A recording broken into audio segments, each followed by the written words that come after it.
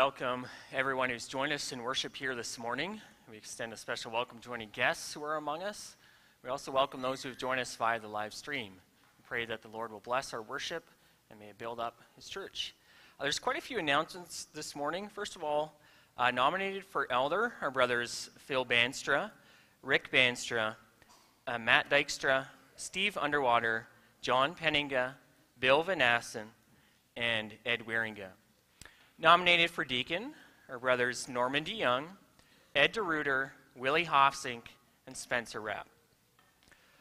Election of office bearers will take place on, Lord willing, on April 14th, 2024, after the morning worship service. Next, with joy and thankfulness, consistory announces that the following brothers and sisters have been examined by the consistory regarding their knowledge and commitment to the Reformed faith. If there are no lawful objections, the following brothers and sisters will publicly profess their faith on April 21st, 2024, Lord willing, in the morning worship service. Janelle DeRuiter, Jaden Vince Brunson, Jamie Verhelst, Emma Wendt, Rylan Leffers, Jesse Plug, Jimmy Vandergag, Jordan Dornbos, Tyson Van Veldhuizen, Colby Work, Michael Vennard, Sarah Vandevelde, Aaron Wieringa, and Joel Vandermoorn. Next, church visitors will be in our midst, Lord willing, on Thursday, April 18th, as per Article 46 of the church order. If anyone would like to speak to the church visitors, please contact the council as soon as possible. Next, this evening there will be a Word and Deed presentation in this church building at 7:30 p.m. You are all invited and encouraged to attend. Then there will also be a coffee social following this morning's worship service. And finally, collections today will be for Word and Deed. Next week they will be for those in need locally and abroad. So far, the announcements. If you're able, please rise for worship.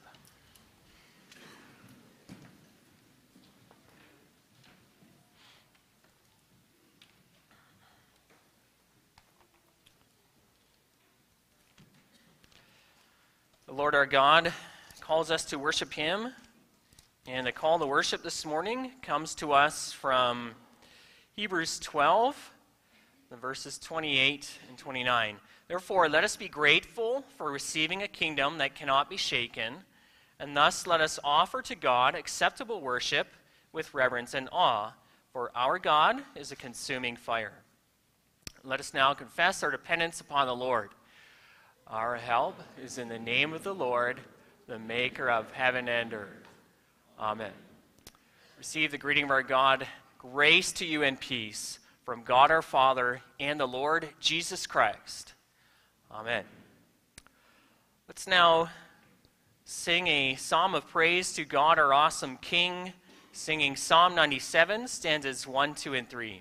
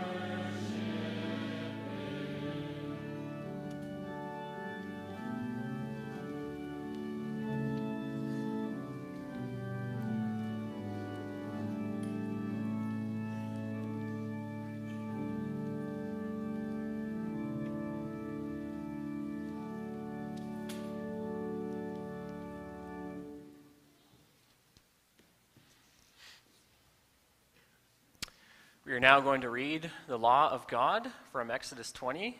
And as we read God's law, let us also remember it's another opportunity for us to rejoice in our Savior, for he is the only one who ever lived who's kept these commandments perfectly, and he is our righteousness before God. So with that in mind, let us now read God's law. And God spoke all these words, saying, I am the Lord your God who brought you out of the land of Egypt, out of the house of slavery. You shall have no other gods before me.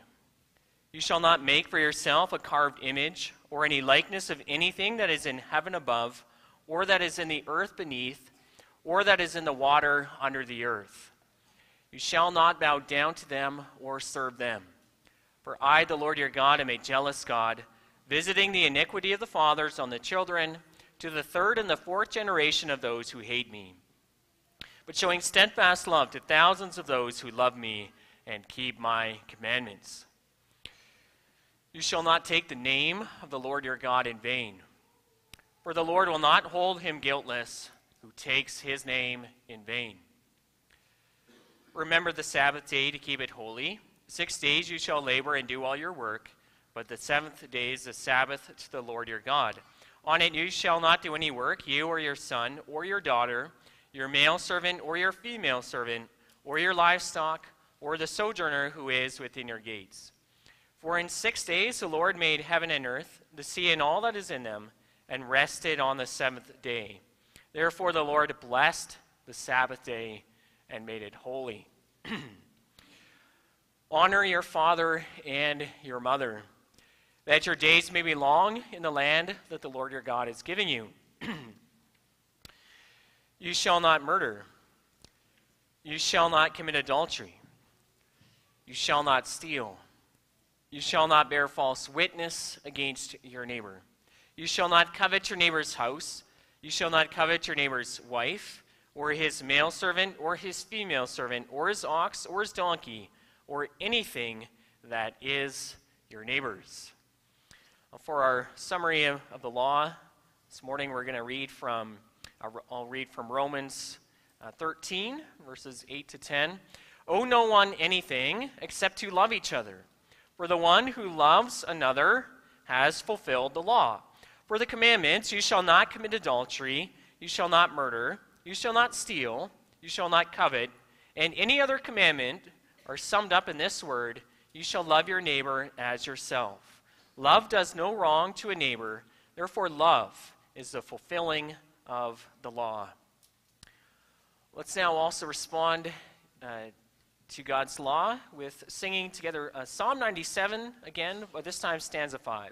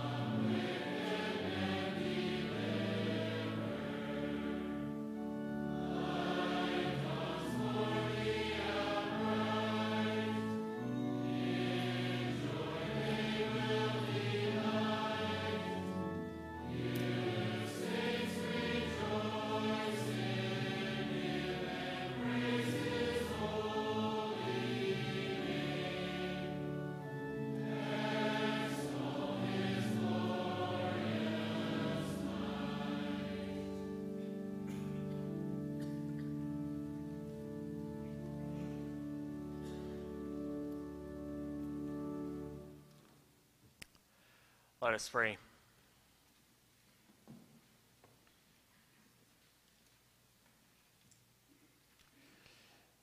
Our Father in heaven and our awesome King, we come before you with reverence and awe in our hearts, knowing that you are the almighty and infinite God.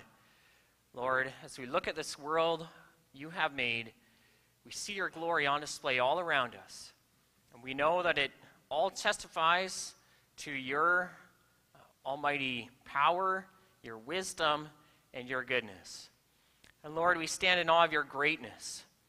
For as we look up into the heavens at night, we see also the stars you have made, billions upon billions of galaxies, each with billions upon billions of stars. And yet the heavens, even the highest heavens, cannot contain you. How great you are, and so we bring you all of our worship and all of our praise. And we thank you, Father, that you are our King, and that we are your people, and that you, as the King of all the universe, would give up your eternal Son to be our Savior, to pay for our sins of rebellion against you. This is entirely your grace to us, Lord God, and we thank you so much for your gift of your love in Christ, that Christ went to the cross in our place, that he would take our punishment upon himself. And Lord, we pray that we might praise you for this every day, and that we might live a life of true thankfulness, and that we indeed might learn more and more to abhor evil.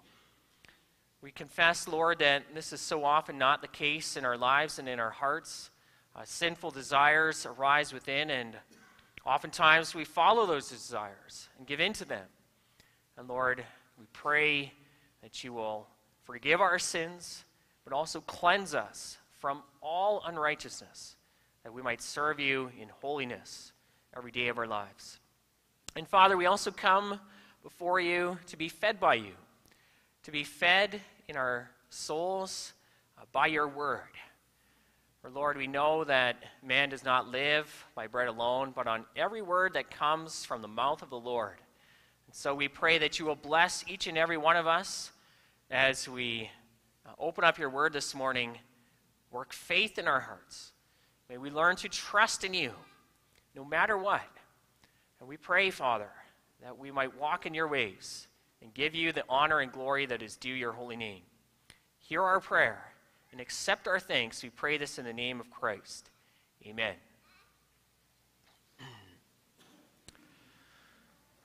The text for this morning's sermon is Psalm 29, and that's going to be our reading, scripture reading. So we'll now read Psalm 29.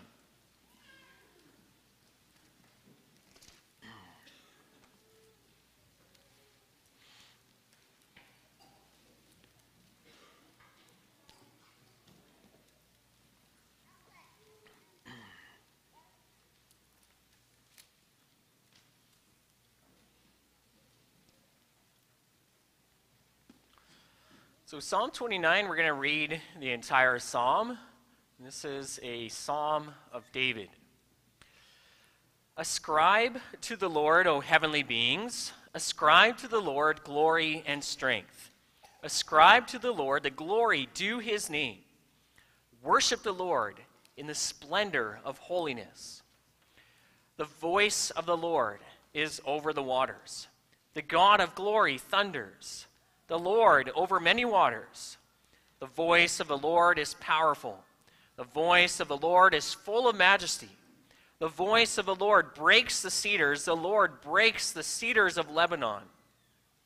He makes Lebanon to skip like a calf, and Syrian like a young wild ox. The voice of the Lord flashes forth flames of fire. The voice of the Lord shakes the wilderness. The Lord shakes the wilderness of Kadesh.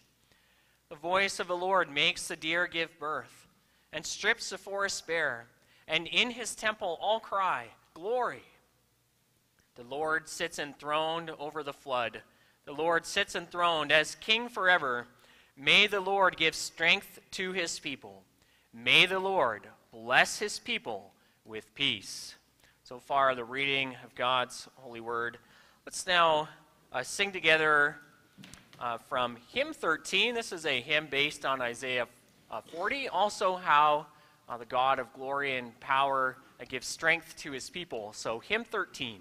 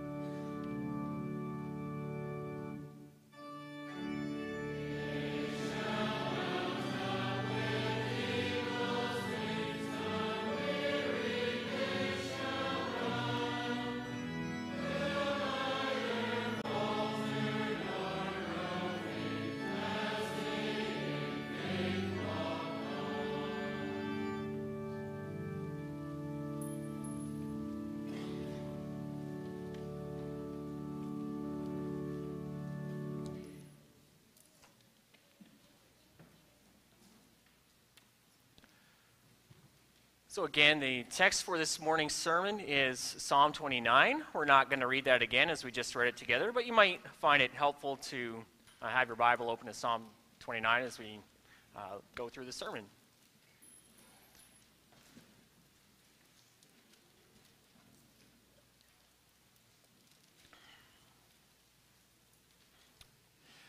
Beloved congregation of the Lord Jesus Christ, there is a well-known song that many children love to sing that goes like this. My God is so great, so strong, and so mighty, there's nothing my God cannot do. I'm sure many of you know that song. I'm sure many of the children know that song. Probably know the actions that go along with it. You can't really sing that song without doing the actions. It's a simple song, but it's a good one. Teaches an important truth about our God. Our God is indeed so great and so mighty, and there truly is nothing that our God cannot do. And you can see something of this in our text this morning from Psalm 29. In this psalm, King David, he pours out glory and praise to our God for his majesty, his power, and his splendor. Now, what kind of God do we serve? Do we serve a small God? Do we serve a God who gets frustrated because of his limitations and weaknesses? Well, certainly not. Psalm 29 is one part of Scripture that tells us that we serve a God full of majesty, full of glory and power, a God worthy of all of our worship and praise. But that's not the only thing we learn about the Lord God in this psalm, and that's also a good thing. It's great to know that God is powerful, but power in itself doesn't help us. You know, there are many powerful things in this world that are only dangerous. A nuclear bomb is powerful, but it's not very comforting. But here we see not only God's power on display, but also how he uses his power to bless his people. And that's what we hope to see this morning from Psalm 29. So that brings us to the sermon theme this morning, which is as follows. The God of glory reveals his power through his voice, specifically. We're going to look at three things in connection with that theme. First of all, we'll see how we are to give him right worship. And then secondly, to see the power of his voice. And finally, we are to find strength and peace in him. So first of all, give him right worship. Now, David begins this psalm by calling out to the angels. And no, he's not praying to them, but he's calling out to them, calling them to worship Yahweh, the Lord God. Listen to this call in verse 1. Ascribe to the Lord, O heavenly beings. Ascribe to the Lord glory and strength. And you can hear people in Scripture do this more often, where they call to the angels, telling them to worship the Lord. One example is Psalm 103, where it says, Bless the Lord, O you his angels, you mighty ones who do his word, obeying the voice of the Lord. And you can be sure that the angels do indeed hear this call to worship God.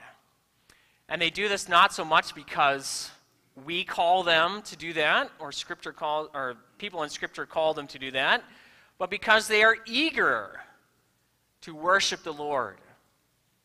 We get pictures of that at various places in Scripture. Listen to how this is described in Revelation 4. The Apostle John, he sees a vision of God's heavenly throne room. He sees 4 different heavenly beings before the throne of God. And it says, day and night, they never stop crying out, Holy, holy, holy is the Lord God Almighty, who was and is to come. They give to God right worship, the worship that is due God's name. But the angels, in turn, call on us as well to worship the Lord. In Revelation 21 and 22, an angel showed the Apostle John many glorious things, and John himself says, "When I heard and saw these things, I fell down to worship at the feet of the angel who showed them to me. But he said to me, 'You must not do that. I am a fellow servant with you and your brothers, the prophets, and with those who keep the words of this book. Worship God.'" Worship God. So as humans, we call on the angels to worship the Lord. The angels call us to also worship the Lord. That's what we were created to do. And so that call at the beginning of Psalm 29, it's also for us. Ascribe to the Lord glory and strength.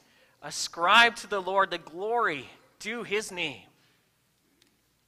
This is what you were created for. And in this, worshiping the Lord, you will find life's greatest purpose, to bring him glory. And this will bring you true fulfillment and true joy. This is why God made you. This is what you were created for in this. And listen to how high a calling this is too. It says, ascribe to the Lord the glory due his name. Well, who is able to live up to such a high calling? To give God the glory due his name is to give him all the glory.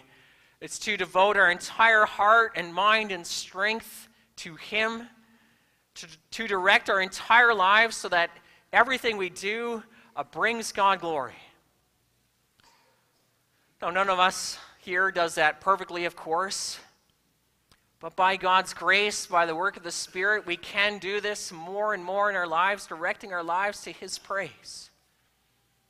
And God is pleased when you, his people, aim to give him this worship. He's pleased when we worship him according to his word. You see, God not only calls us to worship him, but to worship him in the way his word commands us to. We heard something of that in our call to worship from Hebrews 12. There it gave one aspect of right worship. Acceptable worship, it says, is to worship God with reverence and awe. Right? That's one thing God wants from us, worship with reverence and awe. But our text adds one more thing to this call. Verse 2 says, worship the Lord in the splendor of holiness. Or as the footnote puts it, worship the Lord in holy attire or holy adornment. Now, the Old Testament believers who read this psalm or sang this psalm, they might have, first of all, thought of the Old Testament high priest when they heard these words. The Old Testament high priest wore special clothing in the temple service, clothing designed by God himself. It showed that he was set apart and devoted to this worship and service of God. One article of clothing was a turban on his head. Upon the turban was placed a golden plate. It was called the Holy Crown. Engraved on this plate were the words, "Holy to the Lord." And it showed that the priest in his entire being, his entire service was for the worship of God and to bring him glory and serve him at that temple. Completely consecrated for this task. And for us in the New Testament, as New Testament Christians, we can think first of all of our great high priest, Jesus Christ. He was and is perfectly holy to the Lord. And by faith in him, we are united to him. And in this way, we have by being united to Christ by faith, we have clothed ourselves with Christ. And so we are clothed in the holiness of Christ by faith. And that's how we approach God in worship as well. In Christ, clothed with him, and it's in Christ that we can approach this glorious and holy God with freedom and confidence despite our many sins and shortcomings. But then this image also extends to us in our lives. Part of worshiping God with reverence and awe and in spirit and in truth means adorning ourselves with holiness more and more in our own lives. We can hear that throughout Scripture too. For example, Ephesians 4 teaches us to put off our old self, which belongs to our old sinful way of living, the one that is corrupt through deceitful desires, to put that off. And then not only to put off the old nature, but to put on the new self, created in the likeness of God in true holiness and righteousness. So the image here in Ephesians 4 is a lot like changing your clothing. Put off the old clothing of sin. Put on the new clothing of a holy lifestyle. And so our worship of God is not just something we do here on Sunday, but it's our lifestyle devoted to God. Think again of that high priest consecrated to the Lord. And he had that nameplate on him, holy to the Lord, completely devoted to the service of God. And that's who we are as Christians, devoting our entire life to God in holiness. As 2 Corinthians 7 verse 1 puts it, since we have these promises, let us cleanse ourselves from every defilement of body and spirit, bringing holiness to completion in the fear of God, or out of reverence for God. That brings us to our second point. So the first few verses of the song gives us a call to worship. But at this point, Psalm 29 switches gears. Verse 3 begins to describe a major reason for our worship, why we bring God worship. And the reason given in this particular psalm is God's almighty power. And God's power here is revealed in a powerful thunderstorm. You know, there's nothing quite so fascinating as a good thunderstorm. I love seeing them. I'm not sure how many thunderstorms you get here in Smithers during the summertime. I will say back on the prairies, we got some real whoppers, and I love that. The entire sky grows black. Gale force winds start thrashing the trees. Torrential rains just come pouring down like you wouldn't believe. And then there's the best part, the lightning and the thunder. And every so often, you can get lightning and then instantaneous thunder, and that's when you know the storm is really close. It's right on top of you. And when that happens, the sound is like nothing else. Sometimes we got some real house shakers where you could just feel it. Not just hear, but you feel it, the mighty thunder of God. And that's the power described here in Psalm 29 with the power of God's voice. The God of glory thunders. The voice of the Lord is powerful. The voice of the Lord is full of majesty. The voice of the Lord breaks the cedars of Lebanon. The voice of the Lord flashes forth flames of fire. The voice of the Lord shakes the wilderness. See, God's glory and his power so clearly and wonderfully displayed in a powerful thunderstorm, magnificent. You know what the sad thing is? It's at these points in the world where God so clearly displays his creation, his glory. These points in creation where God so clearly reveals his glory in his power. But it's precisely at these points, sadly, that humans twist that and suppress the truth about God. Romans 1 says that instead of worshiping the one true God, who reveals his power in creation, unbelieving humans exchange the glory of the immortal God for images made to look like mortal man and birds and animals and reptiles. And sadly, that's so often what Israel did throughout their history. Read through the Old Testament, you can see that they're constantly chasing after idols instead of worshiping the Lord. And so often they worshipped the idol Baal. And for our purposes in this psalm, one thing we need to know about Baal is that Baal was considered the storm god,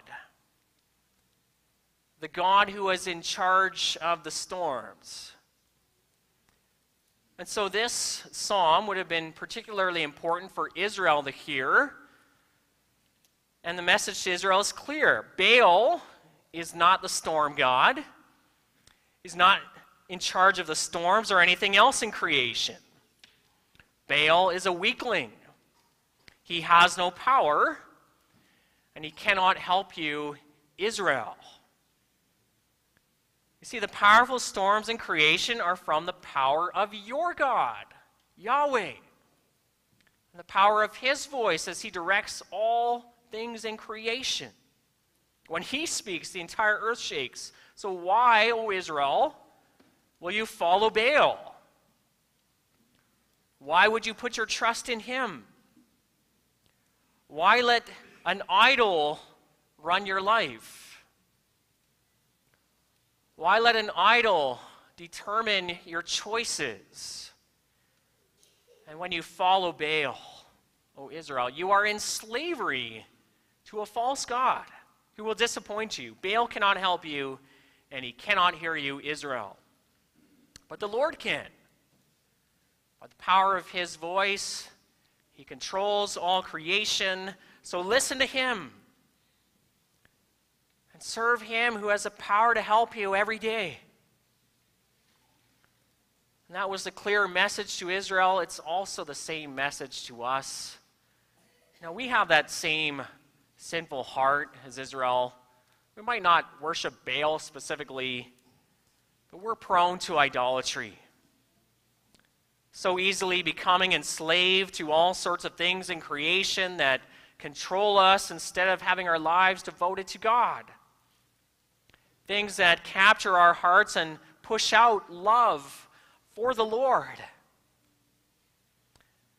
And we can so easily put our trust in created things rather than the Creator who's in control.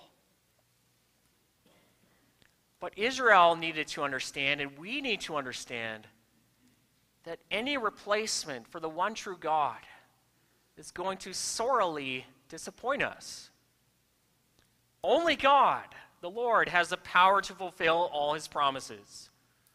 Trust in him. Only he can fulfill your true needs. Look to him in faith. You know, we get more revelations of God's almighty power in Scripture. One statement I love is from Ephesians chapter 3.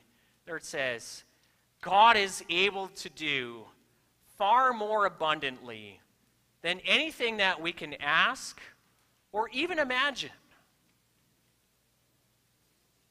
Isn't that incredible?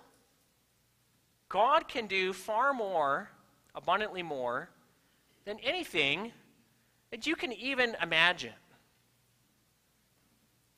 That's incredible. That's the power of our God. And one way that God reveals that power to do far more abundantly than anything we can even imagine is through the power of his voice. And that message lies at the heart of this psalm. The voice of the Lord is specifically mentioned 7 times, 7 being the number of fullness. And listen again to the power described here, attributed to God's voice. The voice of the Lord breaks the cedars. The Lord breaks or shatters the cedars of Lebanon. And this would have been an important image for Israel. The cedars of Lebanon, as we can see in Scripture, were renowned for their glory and their strength and their height. Imagine some of the old growth trees you can come across here in BC. Amazing how big they are.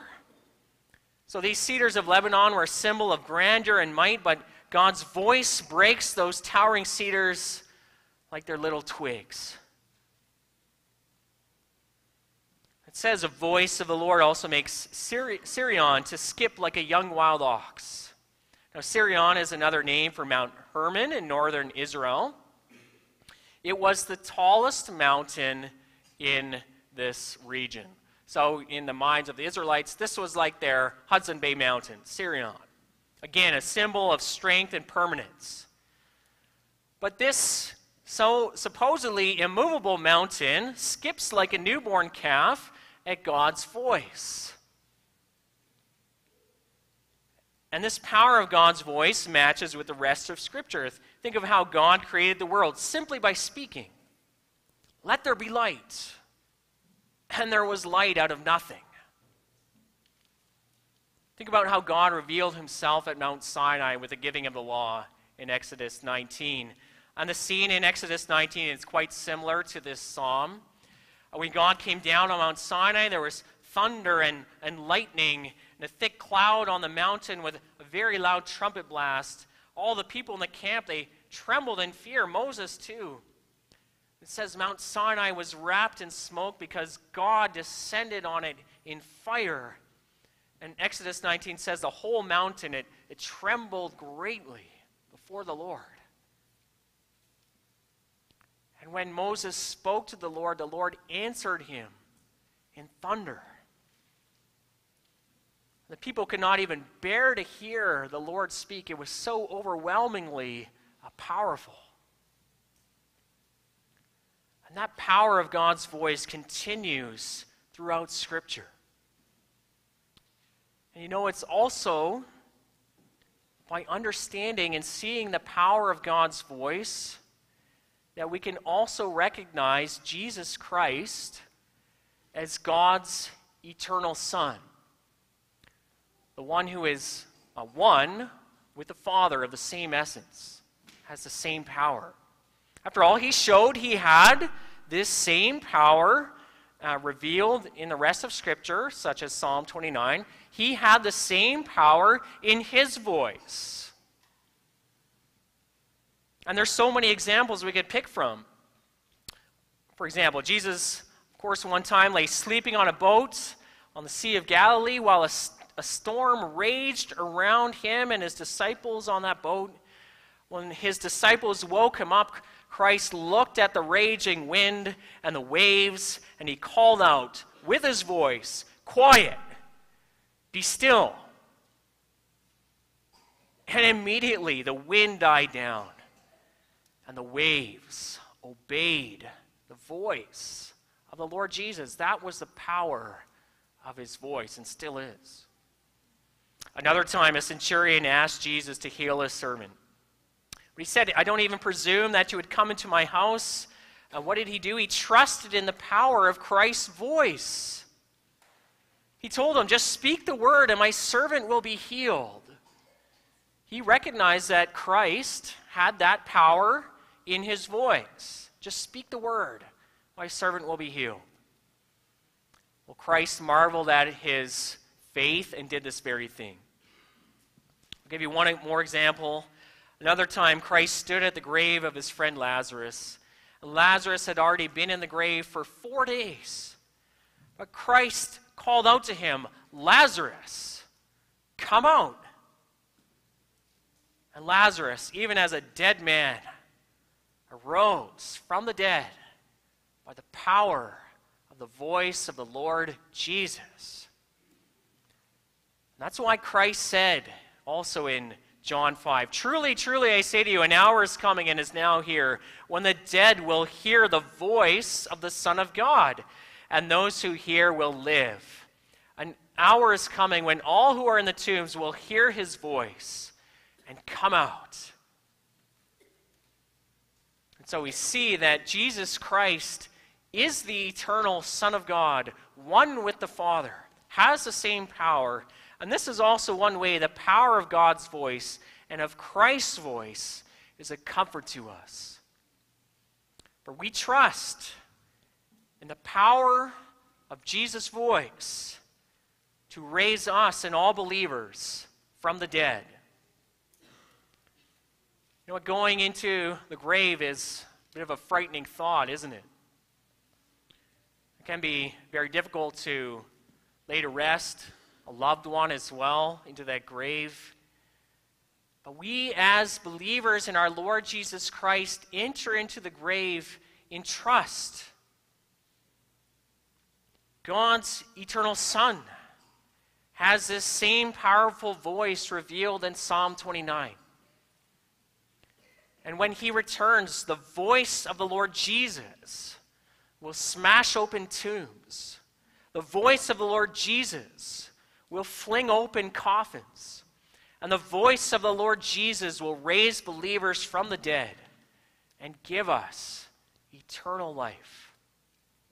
That is the hope that we have in the power of Christ's voice. And that brings us to our last point. Psalm 29 ends on a note of blessing. And this blessing comes to us from God our King, as verse 10 declares, "The Lord sits enthroned over the flood. The Lord sits enthroned as King forever." And listen to the wonderful blessings that flow to us as people through our King. It says, "May the Lord give strength to his people, and may the Lord bless his people with peace." And this statement, as it's translated here, is a prayer of blessing. We could also translate it, as is found in the footnote, as a statement of what God will do. The Lord will give strength to his people, and the Lord will bless his people with peace. And either way, the meaning is not much different. And the central message is we find our strength, and we do find our peace in our Almighty God, in our King. Now look at God's power again displayed in the psalm, snapping mighty cedars like they're toothpicks, shaking mountains by the power of his voice. And that reality, that power of God, calls us to find our strength in him. You know, when things are going well in life, when you're healthy and you're happy, it's so easy to trust in your own strength. Or, maybe to put it better, to believe that the strength that you have comes from yourself, comes from within. But it doesn't. Your strength comes from the Lord. Every breath that we pull into our lungs is a gift from God and his strength and power. Well, that's often how it goes when we feel strong. We forget that God is our strength. But when things do go wrong, when your health fails and things really get hard, that's when we come to realize that God is our strength every day. That's also why the Lord may humble us with weakness, so that we do learn to rely on him more and more, as we ought to do every moment of our lives. But no matter what the hardship we face, or pain or suffering, when this Almighty God grants us strength, then we can go on in faith. Think of what we sang from hymn 13 earlier. We can go on in faith with the strength God supplies. And sometimes believers can go through really difficult things. Sometimes you wonder how they can do it. And you may wonder how you're going to go through certain things that you're going through now. But the reason any of us can persevere through suffering is because this powerful God sustains us. And that's why it's so good for us to know this God as he's revealed himself in Psalm 29. He can sustain us through anything in life. And so we learn to see he alone is worthy of our trust for life and breath and everything. So God blesses his people with strength. But there's one more thing. It says God also blesses his people with peace. And the peace here is the Hebrew word shalom, a peace of the entire person. First to wholeness or complete well-being, peace of mind and body and spirit. And you know what? As we read this last line of Psalm 29, this line might seem somewhat out of place in this psalm. For nearly the entire psalm, we've heard verse after verse of how his voice thunders, and how he shakes mountains, how he strips forests bare. It makes sense to find a reference to God giving his people strength in this psalm. But what about peace? It almost seems out of place. There's nothing peaceful about how this psalm describes God. And we too, sometimes when we read about God's power and his holiness in Scripture, might wonder how peace is possible for us in the presence of this Almighty God. Think only of verse 7. The voice of the Lord flashes forth flames of fire, similar to what we sang from Psalm 97, our first psalm. I don't know about you, but I don't feel much peace when I hear that, or if I were to see that. Think about what Israel again experienced at Mount Sinai. When they heard God speak with the thunder, the last thing they felt in their hearts was peace. And so how can this powerful God grant us peace in his presence? It's by his grace in Jesus Christ. See, this powerful God has been working throughout history to bring salvation on earth through his Son. And when the time finally came for his Son to be born, he sent his angel, the shepherds near Bethlehem, to declare the good news. And the angel said to the shepherds, "Fear not, I bring you good news of great joy that will be for all the people. A Savior has been born, Christ the Lord."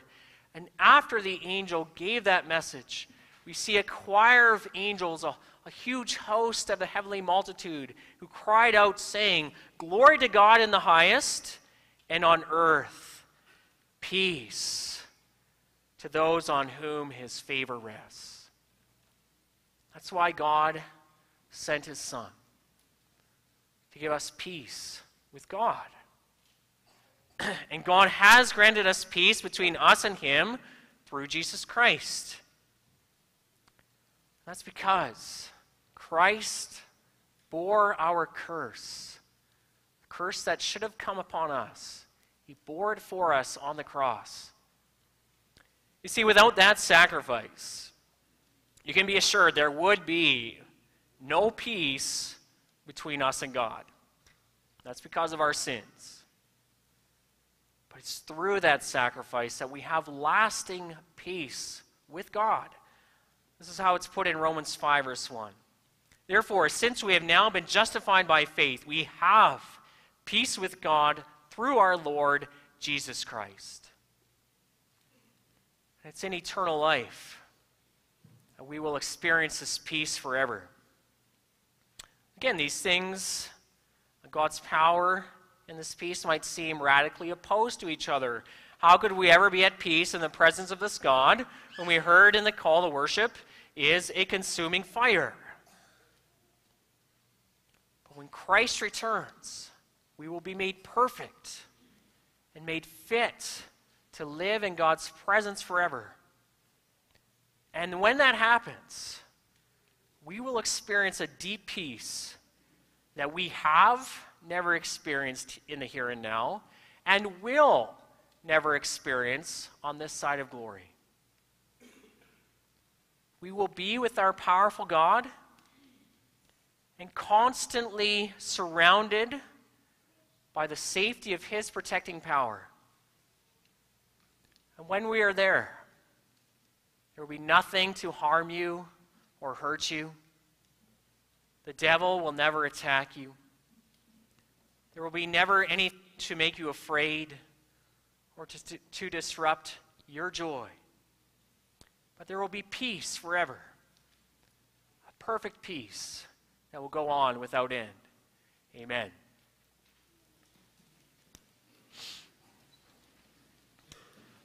Let us now respond to the preaching of God's word by singing of this psalm.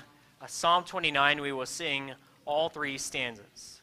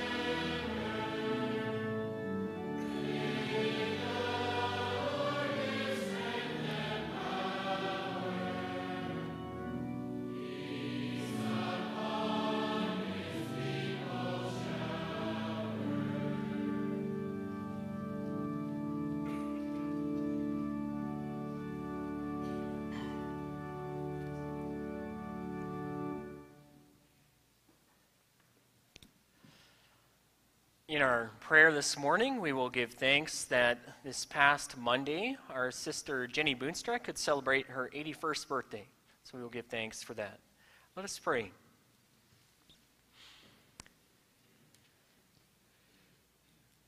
Our Lord God in heaven, we worship you, and we pray, Father, that we might do this more and more.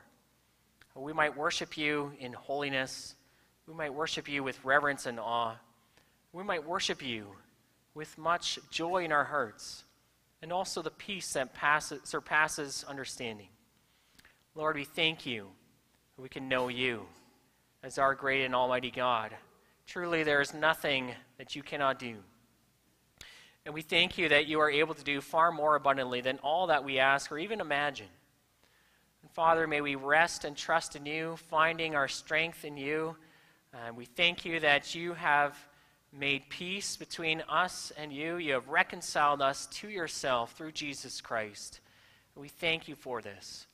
And may we learn to trust the voice of our Lord Jesus Christ as well as revealed in Scripture.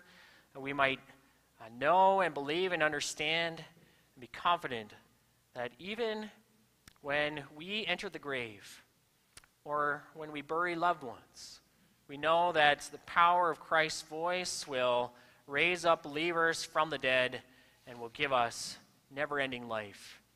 And so we look forward to being in your presence forever. And as we await that day, will you grant us strength every day? And we pray, Father, that you will be with those who are going through deep trials in life. Sustain them, Lord God. We pray that you will lift them up, grant them perseverance. We pray that we might all be a source of encouragement to each other, encouraging each other to keep our eyes fixed on you and your promises, which are faithful and true. And Father, we pray that whether we are going through periods of weakness or strength, that we might all recognize and understand that our strength every day comes from you. We pray that you will continue to sustain us every day. We thank you for the birthday of our sister Jenny Boonstra. Thank you that you have been with her this past year, and we pray that you will bless her in the coming year. Bless her together with her husband Jerry, that they might continue to rely upon you, and that you will sustain their bodies as well. Grant them your rich blessing day by day, and may they continue to serve you in their lives. Will you be with all of our senior members? Grant them what they need day by day as they face various challenges that come with older age. And Lord, we pray that you will be their source of strength. We also pray for the process of electing new elders and deacons. Lord, we ask that you will grant godly men to serve in these offices. And Father, we thank you for those who serve in office. Will you sustain them day by day? We thank you also for the announcement we could hear earlier of the young people that wish to profess their faith before you and your church. And Lord, we thank you for them. Thank you for working faith in their hearts and a desire to serve you. And we pray that you will continue to establish them in the faith. And Lord, will you bless each and every one of them richly? Father, we pray that you will grant us all what we need to serve you in this life. Father, will you bless our fellowship the rest of this day as well? And will you gather us in your grace again this afternoon? Hear our prayer for Jesus' sake alone. Amen.